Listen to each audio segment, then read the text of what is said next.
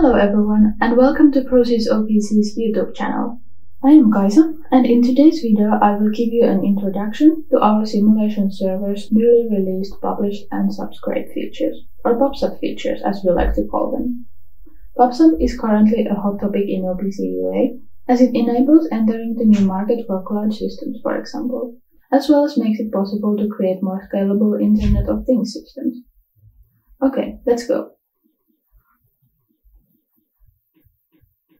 During this video, we'll be using an MQTT broker called Mosquito to act as a local broker for our PubSub network. You can find the download link for that in the description box below.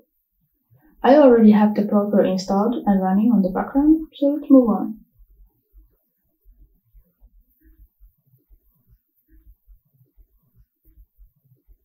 Next, start simulation server and let it do its thing.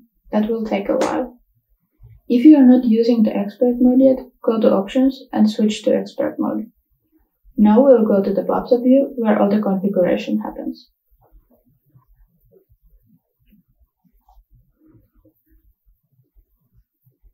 This toolbar shows that we are not running the publisher at the moment. We can start running it by clicking this Run button. But let's do some configuring first. Publisher ID is generated automatically, so we don't need to change it. Connection address is important because that is what the subscriber needs to use to connect to the broker later. Let's check the configuration of that. From this drop-down selector, we can select the network type that suits our needs best. Let's go with the default MQTT for now. When you are running the broker on your device, you can use localhost. Otherwise, this is where you'll write the broker's name. Port number is selected for you by default, as well as the client ID. If you don't specifically want to set those yourself, you can leave them to defaults. If you wish to restrict access to the PubSub network, you can set user authentication for the connection, but that's optional. Click the Test Connection button to see if the connection is successful. If the broker is not running when testing the connection, the test will fail. Just start up your broker and try again. Now, click OK. MQTT supports encoding messages with JSON or UADP. JSON is the default and more widely used, so let's go with that.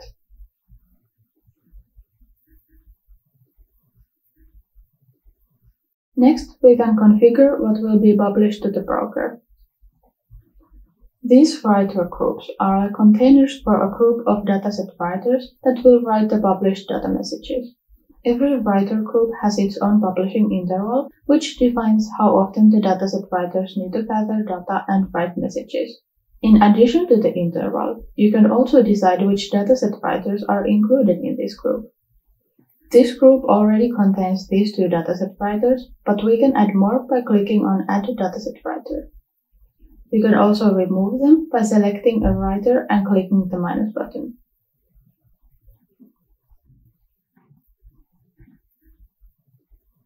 These DataSetWriters have their own configurations as well. We can select which one of these two datasets is included in the DataSetWriter from this drop-down selector. Here we have lots of settings, which you can use to optimize the communication, but for now we can leave them to defaults. Here we can define the queue name.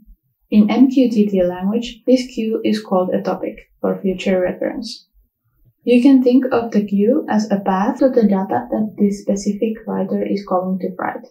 This queue name is needed later when making subscriptions. It's totally okay to leave these to defaults, because the server generates the names as recommended in the OPC UA specification. You really can't go wrong with that.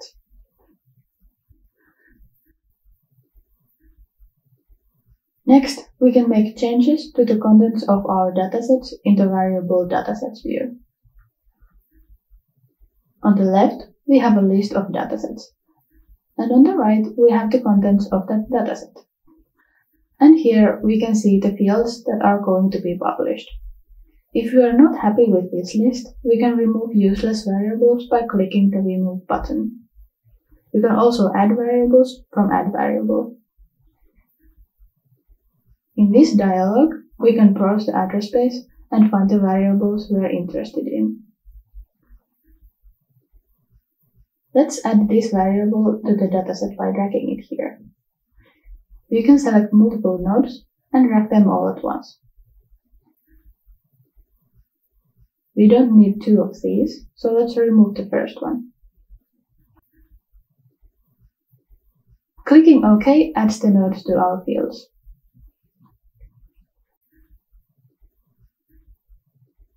Lastly, let's check out the event dataset view.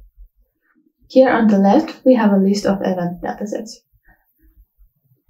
And on the right, we have event notifier and the event fields that we want to publish. We can select the event notifier from the address space.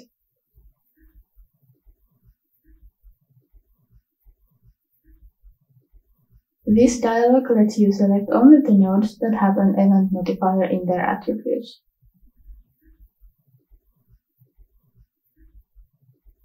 Next, we can add a new field by clicking on Select Fields. Now we can select the information we want to include in the messages. This view lists everything that the event notifier could contain.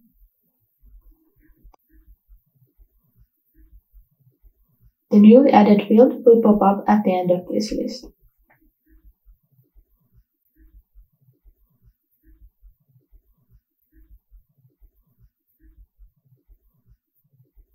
As you can see, all these tabs have stars next to their names. They indicate that we have made changes that haven't been saved yet. You can save the changes by clicking on Apply Changes. If you don't want to save anything for some reason, you can click Revert and lose all changes. Now we can finally start the publisher. Just click on this green button and voila, the status changed to running. And we can also see that the publisher is running from the server's status view. Great!